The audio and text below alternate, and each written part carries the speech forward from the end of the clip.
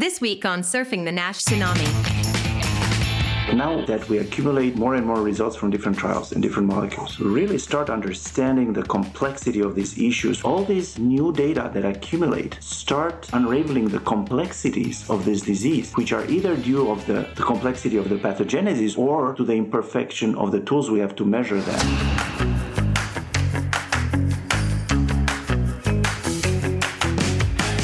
Last weekend, over 200 NASH stakeholders gathered in person at Deer Valley, Utah, and virtually for the 5th NASH-TAG conference. Joined hepatology researcher and NASH-TAG co-director Dr. Stephen Harrison, liver wellness advocate Louise Campbell, Global Liver Institute president and CEO Donna Cryer, and pricing and forecasting guru Roger Green, along with this week's guest, hepatology researcher and NASH-TAG co-director Professor Vlad Ratziu, as they discuss lessons and takeaways from NASH-TAG 2021 on the Surfing the NASH Tsunami podcast.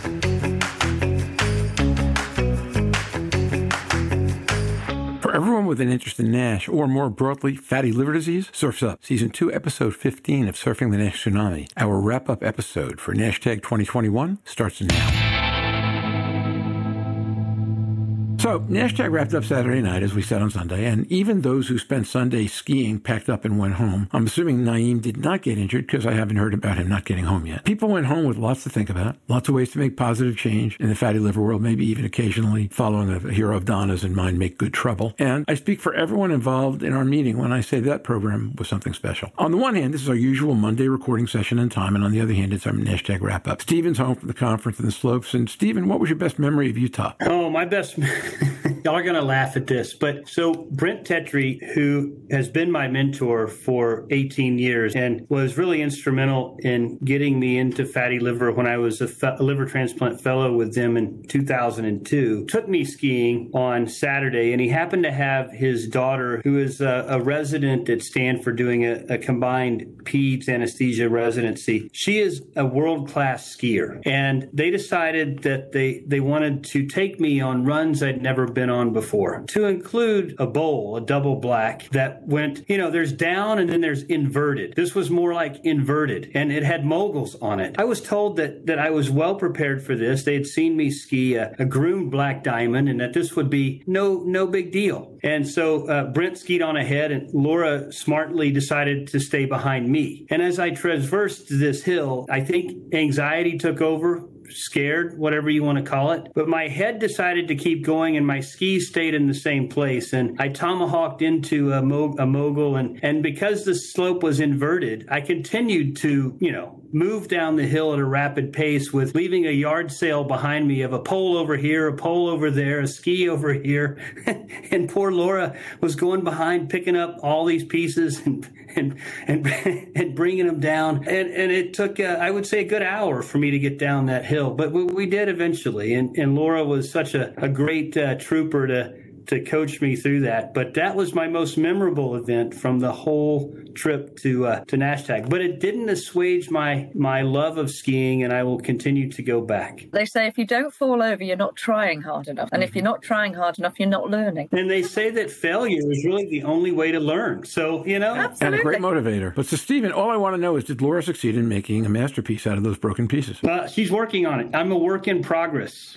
A masterpiece in progress, as it were. To be jettisoning down a hill. Some of you physicians, my stepson is an ENT surgeon, and he's up in Ithaca, and he brings out this chainsaw for the 90 acres of their property. And I'm like, you make your living off your hands. How are you handling a chainsaw? I can't even contemplate it. It just ruins my nerves. I have to walk away. So I'm like, you all are so precious to me. I can't, my heart can't take it. I would say that there was clearly the benefit of a helmet at that moment, because I would have eaten, and my mask, because I would have eaten snow and it would have gone in my eyeballs and everything else, because I was full on face plant. Those are all necessities. Okay, audience, I asked for a story story about the meeting, and boy, did we get a story about the meeting. Stephen, you always deliver more than your money's worth. Thank you for that. So, I did it just for the podcast, by the way. I mean, just to the sacrifices I make. Thank you for taking one in for the team. So moving forward, Louise is back as well, having done her 1,500 jabs, I guess, today at the Excel Center. And Donna was gracious enough to stay with us one more time to finish what she started. And we have hopes that we'll have two guests today, each with time constraints and at least one with problems figuring out how to get his computer into the system. So I'm not even going to announce who they are. They'll show up and I'll tell you who's here. They can either be the masked singer or they can be themselves. So for the most part, we're going to treat this as a NASH-TAG event, not a usual podcast in terms of using different groundbreakers and all that. Except that at the back end of this episode, after we say goodbye to our guests, I will fill you in a little bit on some business activities of Surfing NASH and some of the future things we're going to be working on over the next month or two. To start, though, for the four of us, because we're who's here right now, let's use a NASH-TAG related icebreaker. Now that we've each had a couple of days to reflect, what do you think is likely to be the most important enduring change? It can be what people think, what people know, or how people act. I don't care. But the most important enduring change likely to have come out of that meeting. Brave one, go first. I will look forward to several more ambassadors for our Beyond the Biopsy program, which I submit as a slightly more productive name than the cult, for utilizing non-invasive diagnostics. And so I'm so glad that everybody put their hands up. I noted them all, and they will all be contacted to speak on the Global Liver Institute Beyond the Biopsy campaign. Donna, it is a tight-knit group. Yes, and so puns will be welcome. That's what social media is for, but we'll take you all as you are. Well, that was your contribution, right, Stephen? No, I'll add to that. So in the vein of non-invasive tests, Rohit made a very compelling argument that MRI-PDFF is here to stay as a marker of measuring therapeutic benefit to drugs in which liver fat moves. So where you have metabolic drugs that move PDFF, I think he made a compelling argument that we have enough data now to identify a degree of change in PDFF correlating with NASH resolution and improvement in the NAFLD activity score. He was very cautious in making claims relative to fibrosis benefit because I think that does need a bit more vetting. But he also showed data that with the right magnitude of effect change in PDFF, that also then tends to link to fibrosis. And so I think MRI-PDFF, and I'm going to defend Rohit, I'm also a big proponent of that, of PDFF as a marker of therapeutic efficacy in the right mechanism. It doesn't work for all mechanisms, but when you do see it moves a certain percentage, whether it's 30%, 50, or 70, that is linking to benefit. What we still need to know is it's linked to long-term benefit, but at least we can use that to say our patients are getting better, and that's going to be helpful to the payer. At the end of the day, we put a patient on a drug, we treat them for a period of time, we repeat the imaging, they're getting better. Okay, well, that's a response that I think would allow them to continue to stay on drug. So I would say also equally important to that, I was impressed by data that Mike Charlton presented on the importance of assessing nutrition. And in the same vein, it struck me during the meeting that in the setting of this pandemic, and this relates to the placebo response rate, the compelling argument Mike made that maybe the variability in placebo response is linked to maybe not so obvious clinical changes in lifestyle modification. What we've seen unexpectedly with the pandemic is people are not modifying their lifestyle. In fact, they're less active. They've tended to gain weight, if anything. And that's going to have a stability impact on placebo response. So trials that are enrolling in the middle of the pandemic, I'm going to predict now that we will see lower placebo response rates. And Stephen, building on that, I would note the increase in alcohol use as well. And the microbiome changes of alcohol, too, I thought was really impressive data. And so as both comfort eating and alcohol use are increasing or have increased for a portion of people during the pandemic, that will affect the trial background. I'm thinking of the slide that was shown on the Alto Brewery, that there are some people, Klebsiella, I think, was the bacteria that was linked to the development of alcohol. So your point is well taken as well. So can I just ask on that point you raised there about it not affecting the placebo in such a way, if it affects it the way you suspect that you don't see the same drop, do we then say the drugs are more effective than they actually are? And do we take it to the positive? Because at the moment, if the placebo moves too much, we say it's the unpredictability of the placebo group and we use it as a negative. But if what you're suggesting is that they've changed their diet for the negative, they're less active, so they're not going to drop that weight. In fact, they'll go the opposite way. It strengthens the results of the medication.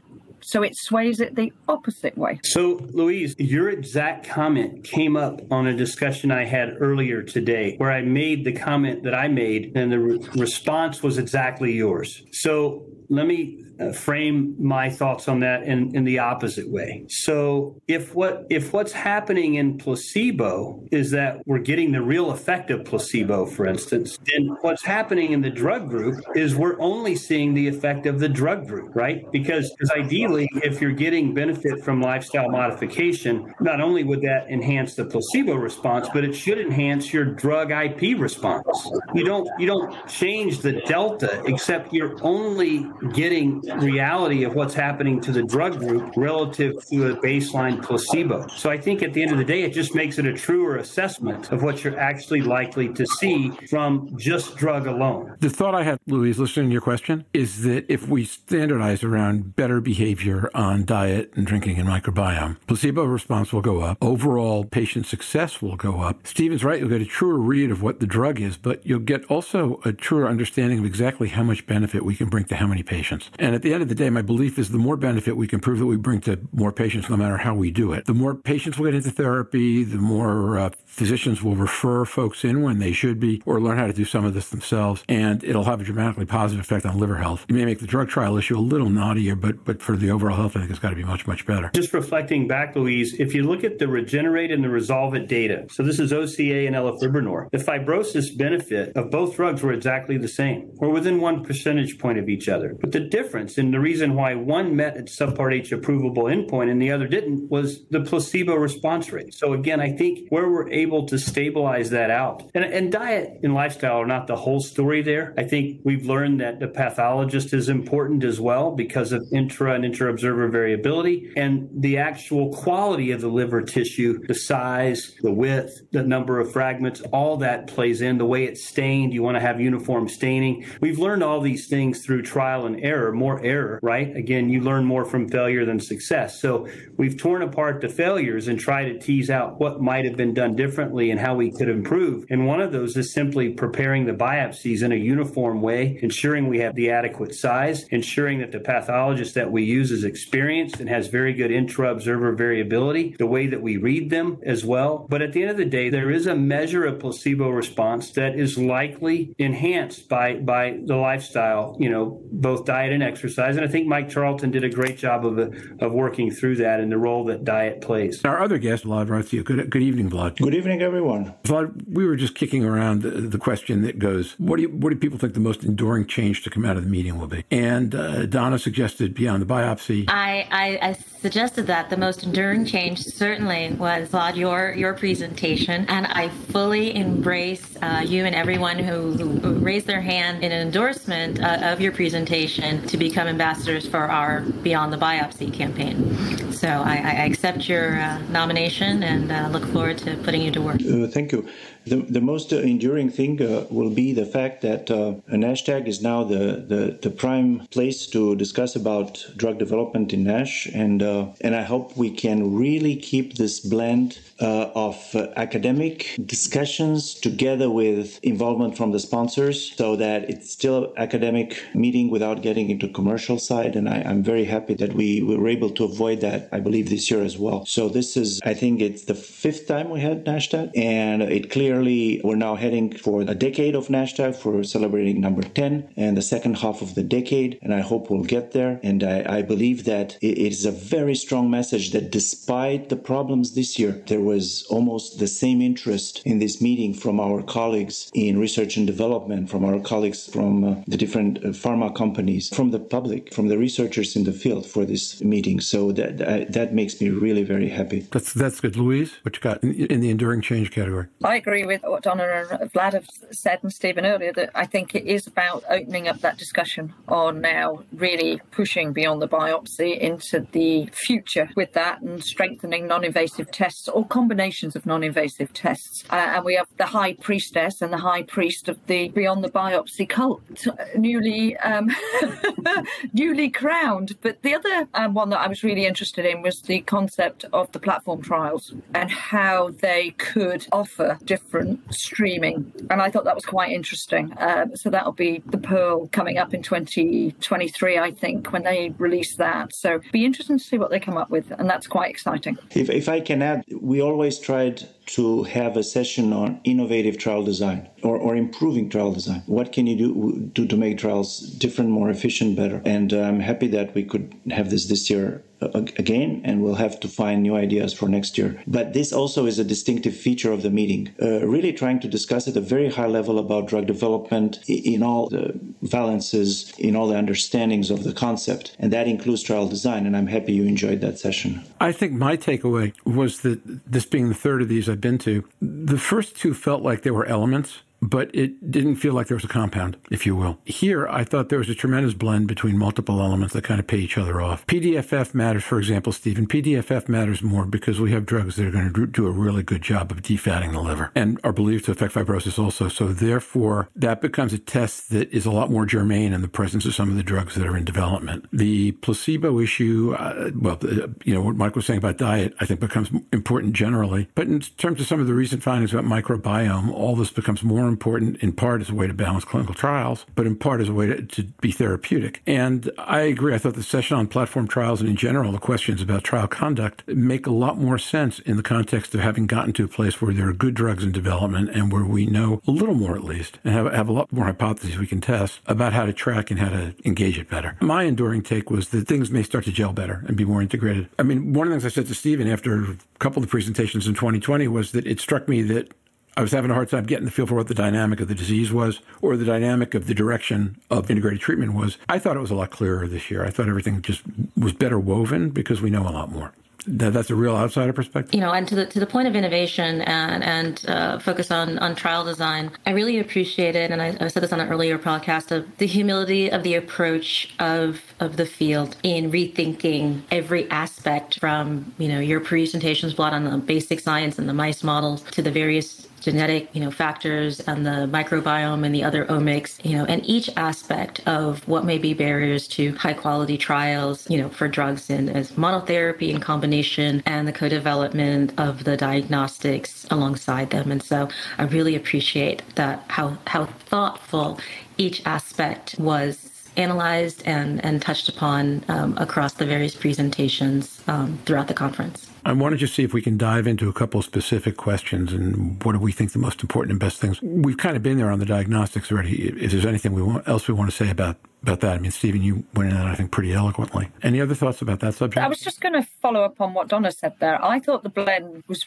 really nicely done because what I was able to take away was a way that I can see this in the practical real-world setting, not just as a clinical scientific, but because we moved to non-invasive, because there's a stronger ability to show I can actually see down the line the actual ability to put this in at a patient and public level. And I think that's a really, really nice and delicate blend in the vast range from the medications that we saw and the session. So I really liked that part, and I thought that was extremely well done. Yeah, and kudos to Stephen and to Vlad and obviously to Michael and to Rohit as well.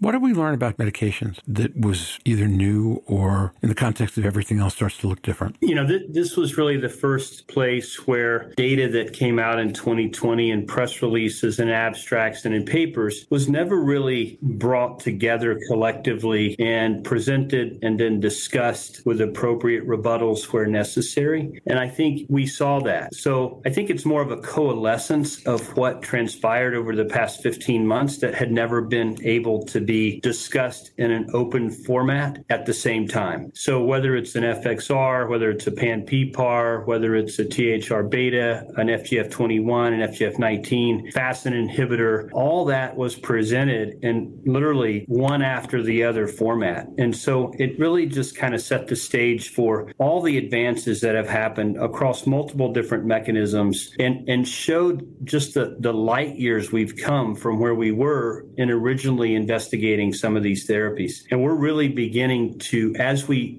begin to unravel the mysteries of NASH pathogenesis, those are now being applied to mechanistic drugs that target those mechanisms. And I think it's having a positive impact. And that's why our non-invasive tests are beginning to show up in a positive way as well. So not sure we learned anything new. We just coalesced it into a very understandable format and presented it all within 24 hours. I would add simply that it's very important to have a counter view to what the raw results of a study can show, and have another expert discussing the limitations of the results, what are the things that can be interpreted differently. And I think this is the reason of being of the first part of NASH-TAG, which we always start with, which is those presentations and then what we call a rebuttal from a different expert. And you really don't find that in other meetings. Those are complex situations. You can't take results at face value, so that's why it's very helpful to have this other interpretation of the data. Another thing that became really very interesting is that now that we accumulate more and more results from different trials and different molecules, we really start understanding the complexity of these issues, which are sometimes puzzling. So we discussed this year about drugs that have fantastic efficacy in getting rid of steatohepatitis, but have no sizable impact on improving fibrosis. We discussed about other drugs that have very strong effect on, say, surrogates like PDFF, and that have a mode of action that has been clearly established, FXR agonists, as being successful histologically, and yet they have no good histological results. We've seen results of drugs that improve histology without reducing liver fat. So all these new data that accumulate start unraveling the complexities of this disease, which are either due of the complexity of the pathogenesis or to the imperfection of the tools we have to measure them. So what we learned now is to discover more and more aspects or depths in this whole process that we haven't anticipated. And in order to make something out of this, you need to have different experts discussing, providing data. What you have shown on seladelpar is very useful. In fact, it's a very useful, even for someone who follows the field very closely like me, a very useful rendition of all the results and putting them in perspective and chronologically explaining how they work, because otherwise you're lost. So having the opportunity in a meeting like this to have someone like Harrison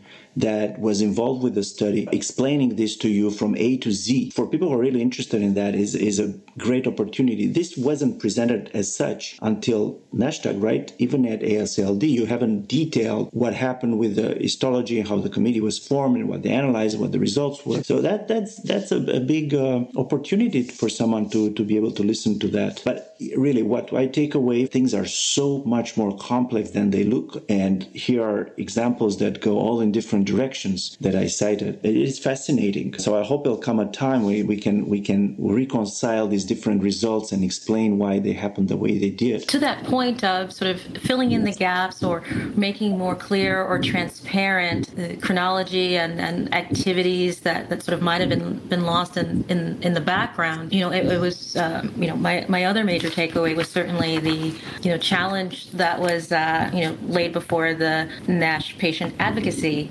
community, and having talked with several of the advocates this morning, we heard the challenge, we will rise to the challenge, and we will challenge you all right back. It's clear to me that a lot of the activities that have happened from the advocacy side with regulators, with legislators, with CDC, with several of you individually, or with other medical societies and organizations, isn't as transparent or visible to you all as I thought or hoped it had been. And so, we will absolutely be making sure that all of you not only are on our NASH News subscribers list, but have, individual updates, our International NASH Day activities, and other areas of collaboration. I'll also challenge you that if we all want sort of AIDS or breast cancer level advocacy, that we need to have AIDS and breast cancer level investment in advocacy. And so while I checked my subscribers list and found all your names, I didn't find all your names on my donor list. So we can certainly solve that. And the same for NASH Knowledge and the Fatty Liver Foundation. We also could utilize your skills in grant writing, as we have been successful in various policy momentum to have chronic disease grants available, CDC and other foundations and organizations, of which we have raised the awareness of the issues and the need and the gaps in NASH, but I believe could use some of your assistance and expertise and amplification in building the capacity of the advocacy community to meet those needs, so that we can match your excellent scientific advancement with parallel advancements in payer advocacy, community advocacy, policy, and other areas. So I meet your challenge, and I challenge you all right back to partner with us to to meet the needs that we've all identified. Yeah, if I can add, I think one step we can take, so Stephen, we have to think about this in the direction Donna is mentioning.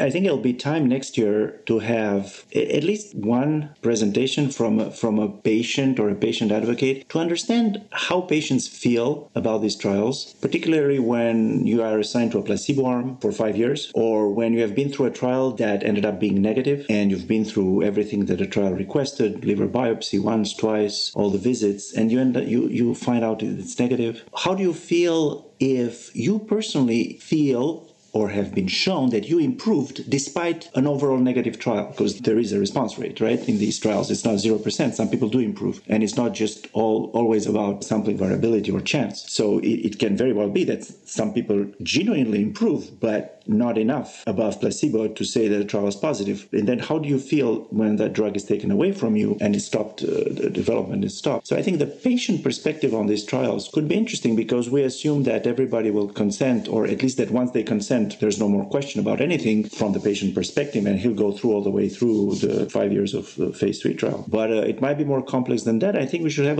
one talk at least on that from someone who experienced those trials. Vlad, really great topic. We do have some information on that. Some of you know I sit on the executive committee of the Clinical Trials Transformation Initiative, on which there's representation from FDA and EMA and others who are looking globally at the improvement of the clinical research best practices. And so at the invitation of former CMS and FDA Administrator Mark McClellan, I've been the patient member now in my second term on that executive committee. And so there's both an advocacy view on that issue of patient response and reaction and engagement in clinical trials and in NASH clinical trials. And we do want to draw some of that as GLI is forming our patient-focused drug development meeting, and certainly we'll ask for everyone's input on how we structure the questionnaires about that. But then, yes, on the individual NASH patient experience, which varies, because as you all have pointed out, NASH patients are a very heterogeneous population. That's as true, genetically and phenotypically as it is culturally and economically, and in their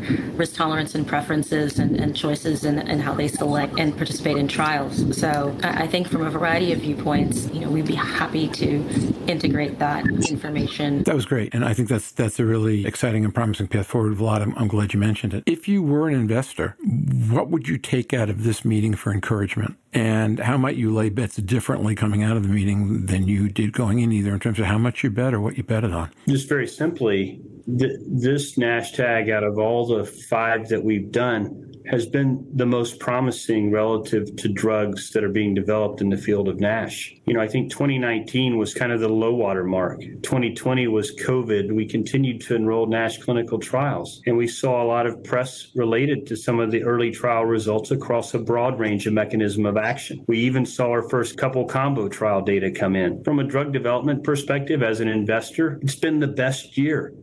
And it's only going to get better. Investors are like everyone else. They always look for additional information, for clarifying things, for interpretation of the data from the leaders in the field. And I think it's a great opportunity to have access to all of these in a single place at a single time, engaging in the discussion of these particular topics. So if anything, I think that it's a great place for someone interested in a deeper understanding of the results, the meaning of the results, of what other people think, of contradictory views, views on or contrasted views on the results. So I think that's what the attraction could be for an investor. Now, of course, you only get the full effect on that if you can attend the meeting physically, because the discussions are not, honestly, really not the same if you have to go through a question on a notepad and send it virtually or just talk to your neighbor sitting next chair next to you. But I think that would be the main attraction for the investors. Vlad, your absence physically was noted, and I think that's personified a bit. So again, having you there at the meeting with the other three really adds to that interactive discussion and dialogue. But just to foot stomp what you said about having the sidebar conversations that take place when you're able to be there in person, we had them. We had those sidebar conversations. And so just looking to next year, we do plan on having a full meeting. Will we have a virtual component? Yeah, probably, because we had a lot of positive feedback from it. But hopefully we won't have the social restrictions that made us drop down to 70 or so people. You know, it would be great to fill that room and have the sidebar conversations at breaks and in the period of time between sessions where we can grab something to eat or drink and maybe, do some skiing together and have these conversations that are so rich and fruitful and lead to change within our industry. I mean, I don't know how many conversations I've had at the 5 NASH tags that have led to new and innovative ways of thinking about things that change the field subsequently over the next couple of years. So I think for that reason, not just investors, but folks in pharma that are interested in diving into NASH, it's a great place to come. If you're a patient advocate, it's a great place to come. If you're a physician that takes care of people with NASH, it's a great thing to join on, whether you're hybrid, whether you're virtual or in person. So there's something for everybody at the meeting. There are several sidebar conversations I know after some presentations I know I would have had and feel the less for it. There are also, looking back to past years, there's some issues that I have moved more with one conversation on a bench in the sunshine outside of the chateau that I was able to move, in months of emails or phone calls or other contacts. And so the importance of that meeting, the structure of the meeting, the size of the meeting, who goes to the meeting, it is really essential to the field. So I don't know if it's underscoring or foot stomping or whatever, emphasizing, doubling down on that point you make, but I certainly share that thought. So can I just ask, and pertaining to Roger's question about, do we think that there is enough early consideration given to the endpoint and how you detail it to the patients? A lot of people enjoy the science. A lot of people enjoy the drug discovery. But I genuinely don't get the sense it's not until the very end, when it's achieved everything, that people actually start to think about the logistics of how it is delivered to patients, how we engage those patients. I remember when Roche launched Pegasus, and it was delivered in a mechanism that was so unlike the trials that we couldn't dose reduce, because it wasn't until the very end that they changed the whole concept from the way it was delivered in the trial setting. And I obviously had a patient who immediately on licensing of the drug needed dose reducing in Dubai, and we couldn't do it because they changed the whole mechanism from the trial setting to the non-clinical setting. So I just wondered whether or not putting more knowledge earlier into how are you actually going to bring the patient forum to these medications when you're successful, or is it too early because we've seen too many failures? You're absolutely right. I mean, the more we could be well-rounded in the way that we approach drug development in NASH, the better we'll be. I mean, bringing patients along is critical, and explaining to them how the drug works and the route of administration and the need to be compliant with therapy are all critical. A lot of attention early on in phase 2A is paid toward just understanding, does the drug move the needle in any way? And then in phase 2B, it's dose ranging and what is the efficacy as well as safety. And I think there, all along the way, to Donna's point, we should be including the patients, but it really isn't until we get past 2B where we think there's something tangible here. And even there, like we've seen Stellar 3, Stellar 4, elafibranor, all go to phase 3. 3 and fail. So I think part of it is your point about we haven't had a lot of drugs that late in development actually make it. Another one that didn't make it is cenicriviral. So now we're trying to see if there's something with a beta-cholic acid that could get approved, but the next one would be resmetirom in the chute and sometime in 2023. So we have a lot of work to do between now and 2023 to educate the population, educate primary care, disease state awareness. This is the role of these advocacy groups for sure, leading the charge, whether it's focusing on education, focusing on non-invasive testing. It's all critically important. And sometimes I feel like you're at the fair and you're squirting water in this car to see who can get to the top first, but really we should be squirting water in all the cars and all rise at the same time. Unfortunately, that's not been the way it's been in drug development for NASH, and it wasn't that way in hepatitis C either.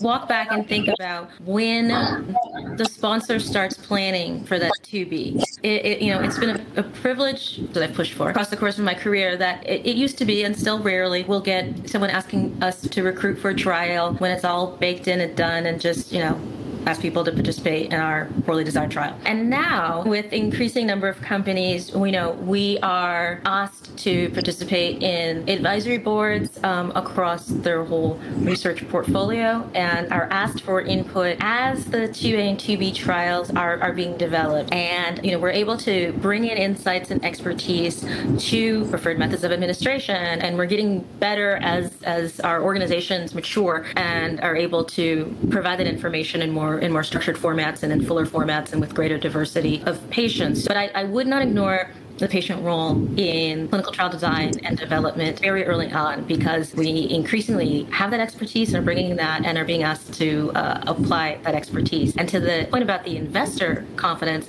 I think we perhaps have an under-recognized role in de-risking the environment for NASH drug development. As we show the strength of the advocacy community, as we build awareness and education and focus years before we will need, ICER to determine or other HTAs to determine value assessment, and are putting in those patient-centered value framework elements in place and trying to do that research or having the conversations with payers. All of that work needs to be done years before it's needed. That's been the toughest method across, and to get engagement and traction and investment in, so that we can do our job in terms of creating the surround sound for your research, so that, to Lisa's point, when a drug, whatever drug it is successfully approved, as it has been frankly in India, and now they have the national plan in India. We have one that we presented for the U.S. We're working with Wilton Part on Europe. But when a drug is approved, you're going to need all those parts to ensure that it is reimbursed and built into health systems, integrated into EHR, coded correctly, as they seem to in more mature disease areas. We're building them from scratch in liver disease and in hepatology, certainly in NASH. And so, if there's one takeaway that I would want people to walk away with, in addition to the optimism around the science, is the optimism of advocacy. We are here. Fatty Liver Foundation is here. NASH Knowledge and our partners at EASL,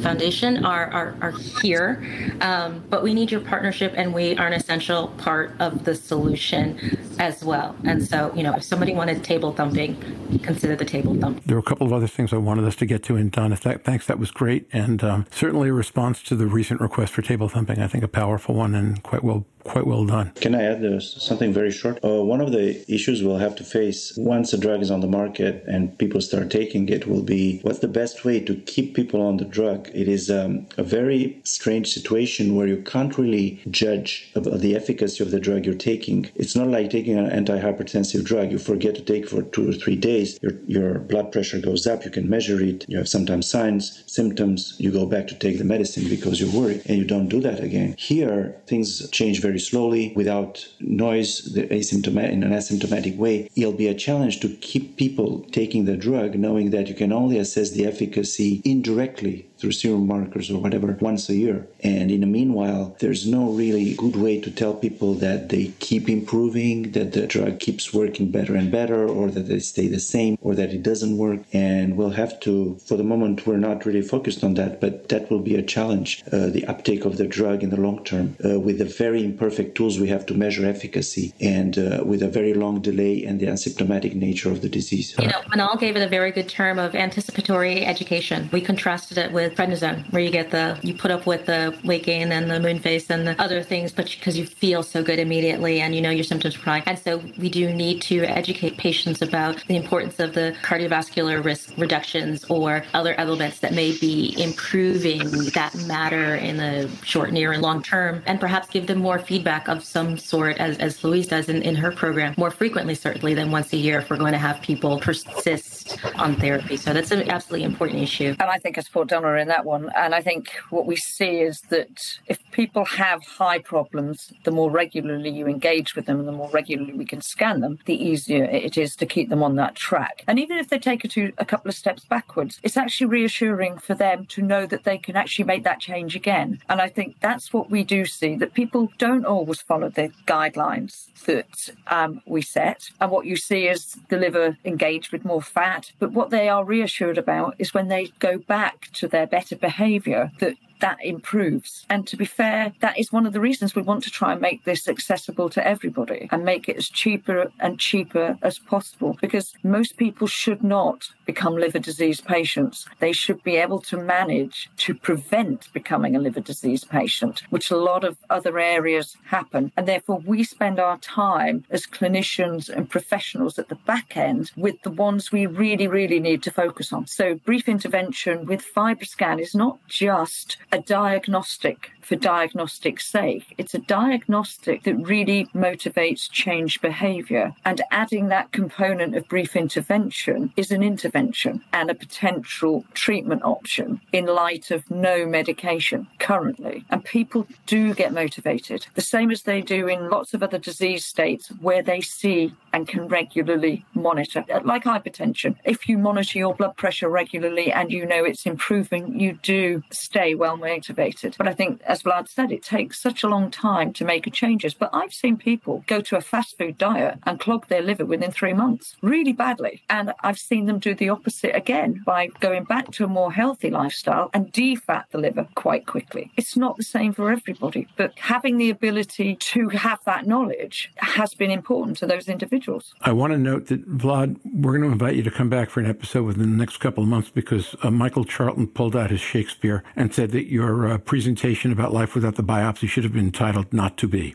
I want to come back and do a to be or not to be episode at some point in the near future. But we're getting towards an hour, and this is our 5th session on this, and I want to make sure people listening keep thinking, I think this has been great. And we've actually managed to touch on a bunch of things today that we did not touch on in any of the earlier sessions. Closing question. One thing that you think will be part of NASH-TAG 2022, besides a lot more interpersonal interaction on site, that was not known or available to be a part of 2021? The biggest thing for me, Roger, is unmasking other non-invasive test magnitude of effect changes in response to therapy. One thing that's missing right now is Pro-C3. We don't know the right magnitude of effect change. Same thing with ELF. MRE, I think we need more data around what's a meaningful change. And all of this data has already been generated. It's just waiting to be mined and presented. And I think we'll have that at EASL, AA, and then we'll have novel data presented at NASH-TAG next year. So to me, I want to build on what Rohit did with MRI-PDFF and broaden that aperture out to other non-invasive tests that we can use for the 3 different contexts of use, not just diagnosing the at-risk NASH patient or assessing magnitude of effect change, but also more data on how it relates to long-term patient outcomes, like Maru hinted at and showed with some of the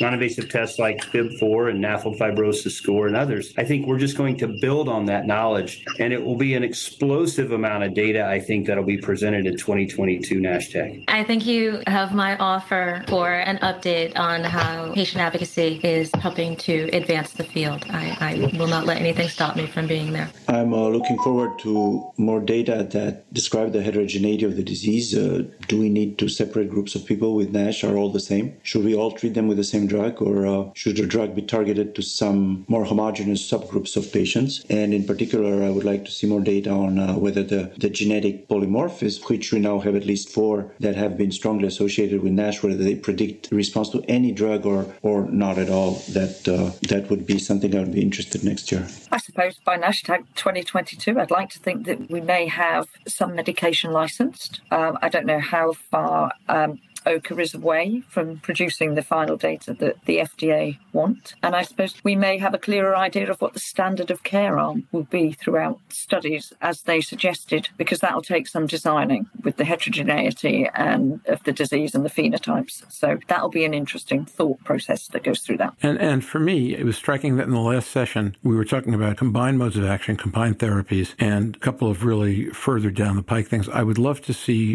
where they go in the next year. I suspect the drug companies are going to have to, within a year or two, start making some serious bets about which agents they think will only ever be part of combination therapy. Pfizer's already said that about AACs, for example. And actually, we had this a few weeks ago, right? We talked about the FDA webcast, and Stephen made a strong case for combination as the way to go. And Kitty Yale said, well, I'm a romantic. I kind of hope monotherapy will get it done. I understand why Kitty, given what she does, would say that. But we're doing a better job of understanding how adequate monotherapy will be and the degree to which we're going to need combinations to get it done, as compared to being able to isolate patients by the polymorphisms or by genotyping or something and say, if this is what you bring, this is what you take. And maybe monotherapies can provide more benefit that way. Those are questions yet to be seen. As apropos as that question is, a CME just emailed me and said some questions he would like to have answered for next year. Can I mention those? Please. We heard very little about bariatric surgery and endoscopic options like duodenal resurfacing, duodenal tubes, etc. Number 2, it seems to me a critical area for the whole field to tackle is the role of medication-induced weight loss in NASH improvement. Is it enough just to lose weight, or do we need drugs to do more? A key example are the GLP-1 agonists. How do we separate the beneficial effects of weight loss versus pharmacological actions, or does it really matter? I thought those were very insightful. I think they're great, and you reminded me of another point I wanted to make that I didn't, which is, are we going to see a bifurcation of interest between some drugs reduce fibrosis and some drugs simply don't allow it to progress further? Manal's really been beating that drum the last 2 or 3 times she's been on the podcast, and I think it was raised in the meeting about semaglutide, and it goes along with the questions you just asked, right? It accentuates the questions Vlad always asks, which is look at the group that worsened, and did we minimize the worsening, not necessarily target improvement. All good points. I think the advocates have been in the value that we place on stopping progression and have communicated that to regulators. Another, regulatory, win has been the breakthrough therapy designation for one of the, balloon gastric procedures. And so I think there's much to say on that. And again, I think filling in perhaps the pieces of the puzzle that are not as visible to members of the research community seems to have some value. With that, let me thank everybody. First of all, thanks Vlad for coming on at this late hour, although not as late as it would have been last week. And Stephen and the NASH-TAG co-directors for giving us so much access and so much support in being able to cover this event and bring it to people who couldn't be there. You guys have been great. I've already got plans for next year that exceed what we did this year in terms of making it real for people. We'll have a year to talk about it. But this has been a fantastic experience for us. And thanks both of you for coming. Donna, thank you for making 5 out of 5. I also think that I'm going to look for your support as we edit conversations out of this, because I think there are ways to tie themes together that are not quite as conventional as the simple topic that will have the effect of giving people a better sense of what actually goes on week to week in the space. And I think your help on that would be pretty invaluable. Louise, thank you. Thank you for making 4 out of 5 of these, and spending the 5th with the NHS was exactly the right thing to do. It's a pleasure. I'm on a yacht. Oh, that's right. For anyone who didn't hear this on earlier podcasts, Louise, tell everybody where you are before we go. Because I'm working at the Excel and I was working today, the big yacht, which is the Sunborn yacht, puts NHF staff up at a reduced rate. So I am sitting in one of the estate rooms with a balcony. Can you turn it around and show us what it's like here? It's a nice big room, I tell you. Oh, yeah. Well, if we can solve the problems that people keep throwing in the way of Oxford AstraZeneca, it would be great. I've taken Oxford AstraZeneca and I haven't had a problem. And we've certainly delivered in the region of 18 million, I think, in the UK, and we really haven't had that many problems. So we'll see where it goes. Well, so next time we discuss this, we'll have Jorn on so we can talk about his friends at BioNTech and what amazing work got done in Mainz and American investors and all that. Thank you, everybody, for being part of this. And thank you for everybody everybody who's listened. I think so far we've got something in the range of 700 downloads on this meeting. I expect that'll probably double by the time we're done. So I think the effort everybody's put in has paid off in terms of keeping people engaged in a meeting they couldn't attend and wanted to be at. And Surfing NASH, this will go live Wednesday night. We'll be back next week on our regular schedule. Listener numbers keep growing. Since we're back to our regular schedule after NASH-TAG, this week's news from Surfing NASH covers 3 questions. 1, fantastic listenership numbers and power. It seems boring to keep talking about how many people are listening, but more of you show up every week and download every week, and we're really excited and grateful for that. Up until the last month, our biggest weeks were driven by major events. The 2 biggest weeks in 2020 since we switched to Buzzsprout were EASL and AASLD. Now, the Intercept CRL episode was before we went to Buzzsprout. That might have been bigger, but the biggest was 503 total downloads. As I speak today, 4 of the 5 weeks before NASH-TAG went over 500. The NASH-TAG preview week went over 600. The post-FDA webcast week went over 700. And last week with Liver Healthy and the second week impact of the NASH-TAG preview, we went over 800, which is just crazy. This week, despite the fact that virtually nobody downloaded Friday or Saturday because I think they were busy listening to the conference and we did not have conference episodes up, the week looks likely to be at least 700, maybe more than that. Over this time, our rolling 30-day podcast number, which we're so proud to have to 2250 to 2300, has been in the 25 to 2700 range. So things keep going up, which is really exciting. Thanks for listening and thanks for staying with us, and please tell your friends. We can't have too many listeners. Thanks to the NASH-TAG coverage team.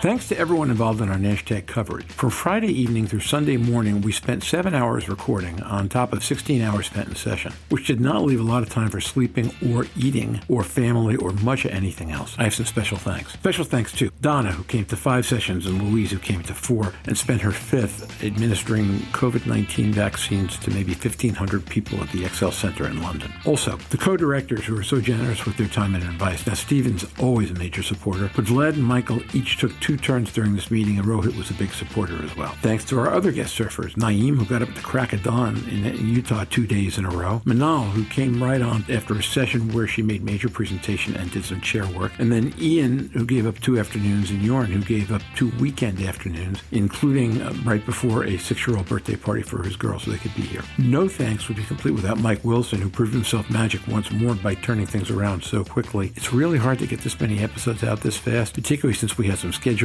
challenges and things that ran late or started late. He's been amazing. Eric, similarly, because he's provided social media support. And then finally, I really need to thank my family, including an amazingly patient and wonderful 3-year-old granddaughter who understood that she needed to be quiet whenever G was working, and my wife, who gives up a bunch of her non-working hours because podcasting has a schedule all its own that doesn't align with when she works. Congratulations to Liver Healthy and, once again, NASH-TAG.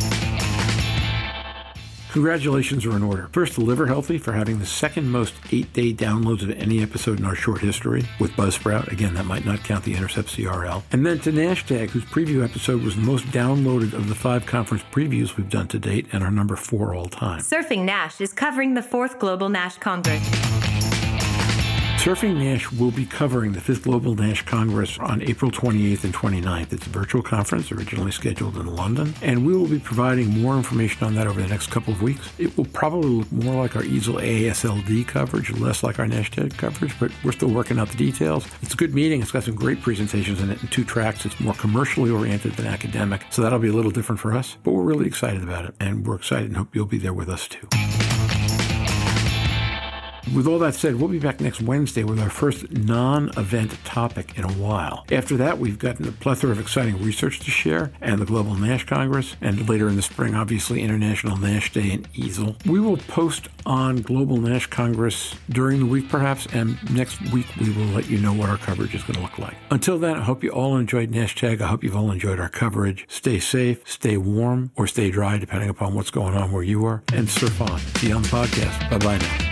You've been listening to the Surfing the NASH Tsunami coverage of NASH-TAG 2021. Have any questions for the surfers? You can post them on the Surfing the NASH Tsunami discussion group on LinkedIn or Facebook, or send them to questions@surfingnash.com, and we will attempt to answer before the end of our NASH-TG coverage. Thanks for listening. See you tomorrow on the Surfing the NASH Tsunami coverage of NASH-TAG 2021.